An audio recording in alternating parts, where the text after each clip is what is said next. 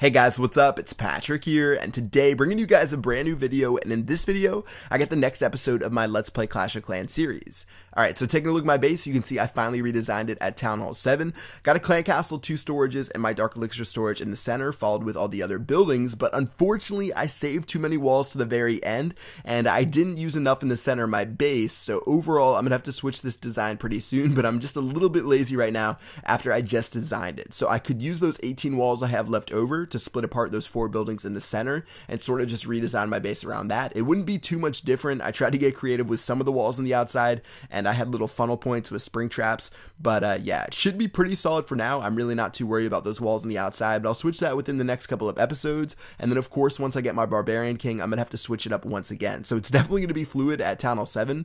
Don't expect one base design to last too long since we're constantly doing new stuff. And yeah, let's go ahead and attack this first base and see how many resources we can steal. Alright, so for this first base, this guy has 300,000 gold, 300,000 elixir. Looks like most of it's going to be on the outside, and if it's not a significant portion in the center, which is pretty well protected, I'm just going to go ahead and take the town hall in the very bottom and leave, and it looks like there's only going to be about 60,000 of each inside of the storages. So this is what you have to do if you guys haven't watched my Ultimate Lazy Farming Guide, which I post all the time.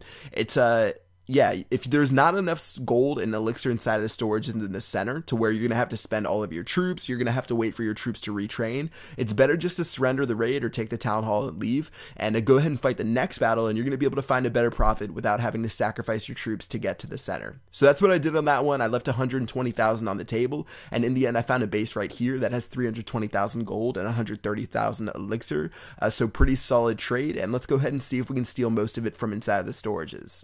So I thought there would be a pretty good amount inside of the gold mine, so I'm going to go ahead and start attacking from the top right. If I didn't want to attack those gold mines, I could have attacked from the bottom right, which would have had a better access point to get to those gold storages. And as I attacked these gold mines, I realized there really wasn't too much inside of it at all, and pretty much all the gold is going to be inside of the storages. There was only around 10,000. I was expecting somewhere around 100,000, so definitely need to make sure I get to those storages and steal as much resources as I can. Alright, so first storage is going down. My troops are slowly making their way there. The thing with this guy's base, even though he is a really under-level Town Hall 8, most of his buildings are only like level 4 for the cannons. The mortars are only level 2 or level 3. Even though they are under-leveled, he still has so many of the buildings built that all 3 of the mortars and all 3 of the wizard towers are definitely doing work on my goblins inside of the center. So all I'm going to do is slowly drop my goblins. I've already taken care of a couple of the storages. Looks like they're heading for those 2 last gold storages right now. And now that that wizard tower went down, there's going to be one less thing shooting at him.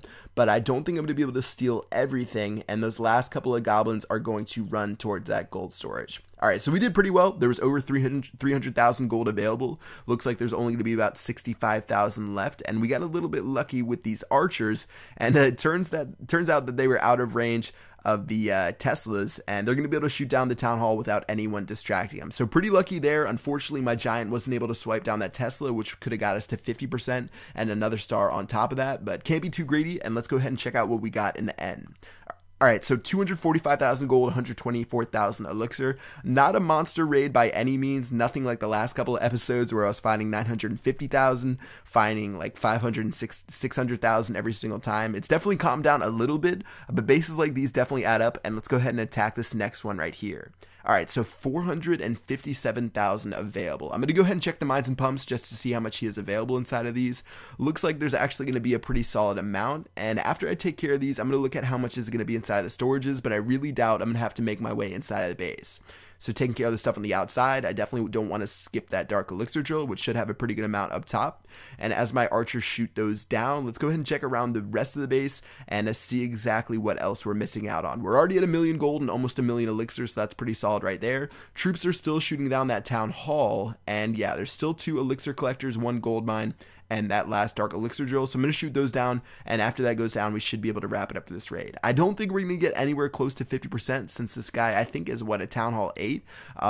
But yeah, as my troops shoot those last couple of buildings down, hopefully my archers don't get distracted by that Barbarian King and just shoot over the top. And looks like that King's going to stay with the question mark on top of his face, and we should just be able to steal his dark elixir and bail. So there is 900 dark elixir available.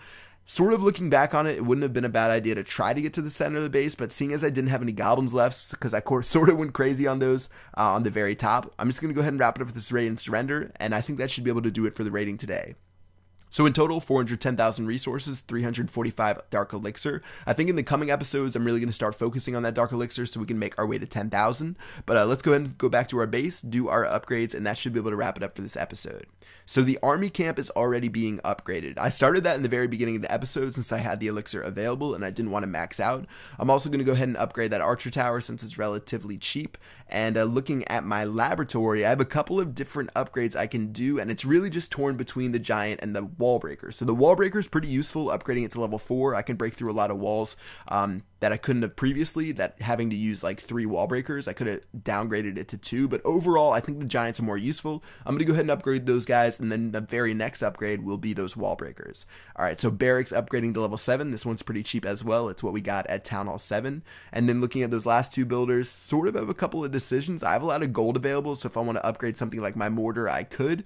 But seeing as I still have some of these buildings from when I built Town Hall 7, I'm going to go ahead and keep upgrading those guys, and those are really going to start paying off towards the end. Alright, so 600,000 gold available. Last upgrade that we're going to want to do, can't really afford one of the mortars because they're 800,000. I could do one of the elixir collectors, seeing as I do want to get a couple of those to level 11 as soon as possible, but it really just depends on your priorities, and I decided I would do the cannon since it was relatively cheap at 400,000, and it's one of the newer upgrades we got at Town Hall 7, so I decided I would start that up, and let's go ahead and do that right now. Alright guys, that's gonna wrap it up the video. Hope you guys enjoyed it. If you did, make sure you drop a like. I'm having the next episode in the series come out pretty soon, so make sure you check that out. And yeah, that's gonna wrap it up this video. Hope you guys enjoyed, and I will see you guys later. Peace out.